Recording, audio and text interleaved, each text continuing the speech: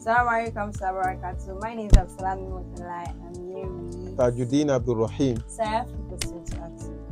Why is it important for every Muslim to learn Arabic language? It is important for every Muslim to learn Arabic language for numerous reasons. One of the reasons is because the Holy Quran, which serves as the scripture for Muslims, as a guide for Muslims to live a godly life and live a life free of hatred, free of greed, free of enmity, was written in the Arabic language, was reviewed in the Arabic language. Allah says in Quran chapter 12, Surah to Yusuf, Inna anzalnahu Qur'anan Arabiy. Allah says we have sent down the Quran with the Arabic language, la'allakum ta'qilun, for you to reason. So if we must get that picture, if we must understand the message of Allah, the true message of Allah, then we must understand the language by which it was reviewed.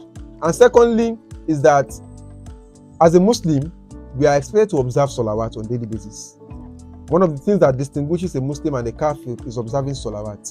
So if we must observe the daily salawat, then we must observe it using the Arabic language. It is not commonsensical, it is not rational, it is un-Islamic for you to stand up to observe prayer and you start reciting Surah Al-Fatiha by saying the name of Allah, the Beneficent, the Merciful, or reading it in your mother's tongue. Rather, you are to recite it using the Arabic language.